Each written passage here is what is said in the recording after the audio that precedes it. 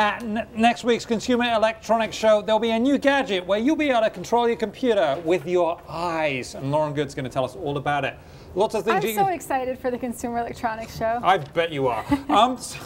Control something with your eyes. Now, explain what that means. It's not an entirely new technology. It's been around for a little while now, but its use cases have primarily been, it's being used by people with severe disabilities who perhaps are paralyzed and need to use their eyes to communicate. So it's being used in the medical field, or it's being used by psychological researchers who are watching the movement of eyes to determine, cognitive decision-making abilities and that sort of thing. And this Swedish company named Tobii, which actually demoed its technology at the D9 conference last May. They are going to be showing how eye tracking technology works when you're using it with the interface of a laptop.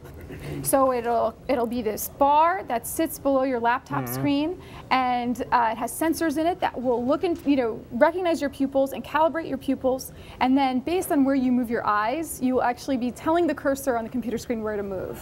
I love this. Do you? So you just don't have to use your hands. Forget this is great because no more carpal tunnel, right? Presumably. You can use your eyes. Now, going back a bit, I know they tried sort of this with pilots and astronauts and stuff like that, but they had difficulty with getting people to sort of like focus their eyes. So you sort of if you've got a bit of ADD, and we know some people like that who can't concentrate, but wouldn't it be your eyes just going all over the place and causing absolute madness? That's a really good point, because often we are not looking directly at something and then moving our eyes to the next icon or tile on the screen.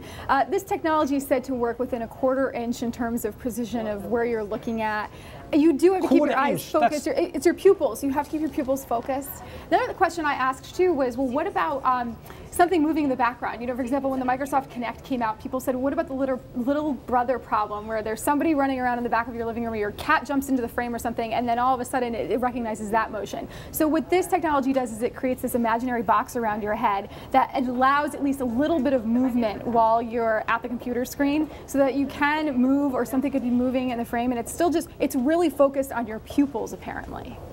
Wow. Yes. I'm very excited about it. Just the thing with my cat would get between me and the computer. Your cat and the cat has a huge. No, we should know.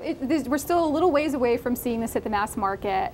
This company, they're trying it out on different kinds of prototypes right now. They tried it out on Microsoft Windows 8, which is not hitting the market until next year, and they're not even an official partner with Microsoft on this. They tried it out on a Lenovo prototype laptop last year. We saw that. It's still a little while before you're going to see this everywhere, but they're demoing it at CES next week. Could it be the next big thing in motion, technology? We'll see. We'll see, and you'll see because you'll be there and you'll be covering stuff for All Things Digital, and hopefully for us from the Consumer Electronics Show next week.